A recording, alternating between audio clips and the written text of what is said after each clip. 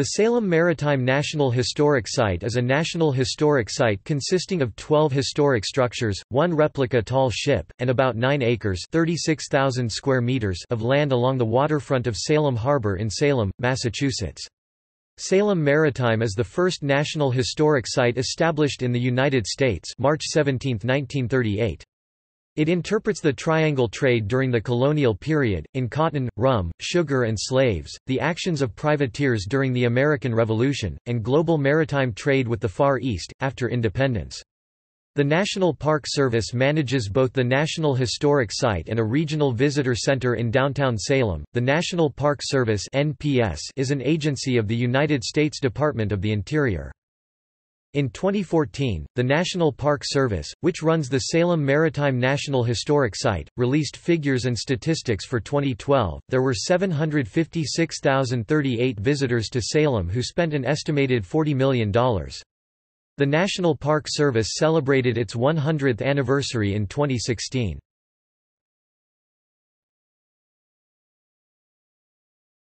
Topic: Properties. The site preserves and interprets numerous maritime resources in the form of artifacts, collections and structures, including Derby House 1762, built in 1762 by Captain Richard Derby as a wedding gift for his son, a fine example of Georgian architecture. Derby was the first millionaire in the New World. Derby Wharf 1762, extended 1806, Salem's longest wharf, nearly 1/2 mile. When in active use, it was lined with warehouses of goods from around the world. The Derby Wharf Light 1871 remains at the end of the wharf. Friendship of Salem, a replica of a 1797 East Indiaman, the new ship was built in the Scarano Brothers Shipyard in Albany, New York, in 2000 and is operated as a museum ship.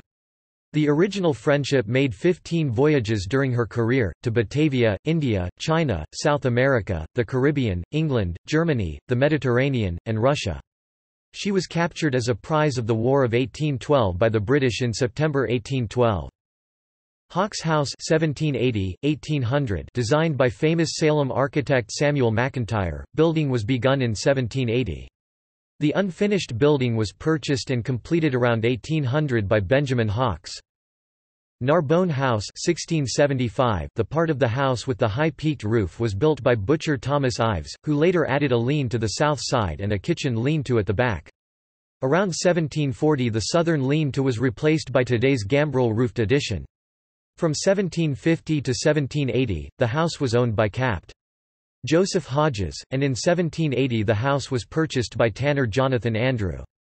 The house was lived in by descendants of the Andrew family from 1780 to 1964, when the house was sold to the National Park Service. Pedrick Store House, a 3-story building, constructed around 1770, is a historic rigging and sail loft, which was relocated to the Salem Maritime National Historic Site from Marblehead, MA in 2007. Salem Custom House 1819, the 13th customs house in Salem, the first was built in 1649. Taxes were collected on imported cargoes. Nathaniel Hawthorne wrote about the eagle on top of the custom house in his novel The Scarlet Letter. The eagle was carved by woodcarver and cabinetmaker Joseph True. Other works of his are in the Peabody Essex Museum in Salem.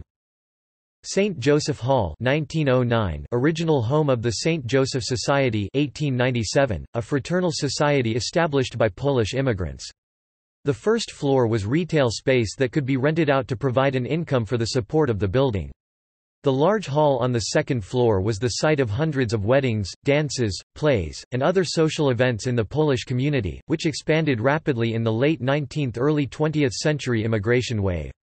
On the top floor, the society built several apartments to house new immigrants until they could get permanently settled. The building now serves as park headquarters. West India Goods Store 1804, built by Captain Henry Prince about 1804 and was likely first used as a warehouse, where Prince kept goods imported from the East Indies, such as pepper, coffee, water buffalo hides, and tortoise shells. By 1836, Charles Dexter had a shop in this building. It was one of many that served the needs of Salem households by selling candles, oils, clothing, tin, and glassware. Besides stocking general groceries such as grain, cheese, dried beans and even rum, the store attracted customers with many foreign imported goods and luxuries from Europe, Asia and Africa. The store continued to operate as a retail space throughout the 19th century. Later occupants included painters, a tobacconist, and a wine and liquor merchant.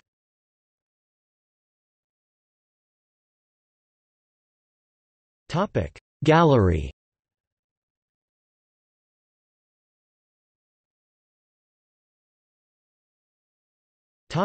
Adjacent historic areas. A short walk from the Salem Maritime National Historic Site are the Chestnut Street District, Federal Street District, Downtown Salem District, Bridge Street Neck Historic District, Charter Street Historic District, Crombie Street District, Derby Waterfront District, Essex Institute Historic District, Salem Willows Historic District and the Salem Common Historic District.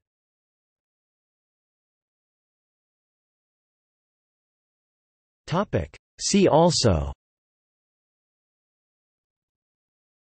List of maritime museums in the United States, List of museum ships, National Register of Historic Places listings in Salem, Massachusetts, National Register of Historic Places listings in Essex County, Massachusetts, List of lighthouses in the United States, Massachusetts, List of the oldest buildings in Massachusetts, List of historic houses in Massachusetts, List of the oldest buildings in the United States.